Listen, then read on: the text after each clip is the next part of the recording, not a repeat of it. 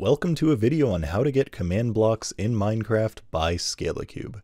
Command blocks are extremely powerful tools for making custom maps because they allow you to input commands into the game automatically, but they're not exactly straightforward to get. You can't get them in survival, and if we go to the creative inventory and type in command, nothing shows up. However, if you go to options, then controls, there's a setting to enable the operator items tab. Toggle that on and you'll find a new tab in the creative menu that gives you access to command blocks and several other items that can't normally be obtained. You can also now type command into search and have command blocks show up. If you cannot use creative mode because you're on a server, you'll need to be an op or operator and use a chat command instead. Type /give, then your name, then com and tab complete the rest.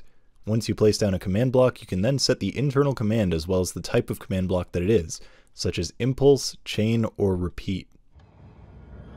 There's a ton more about command blocks that can be said, but that's going to be it for this tutorial.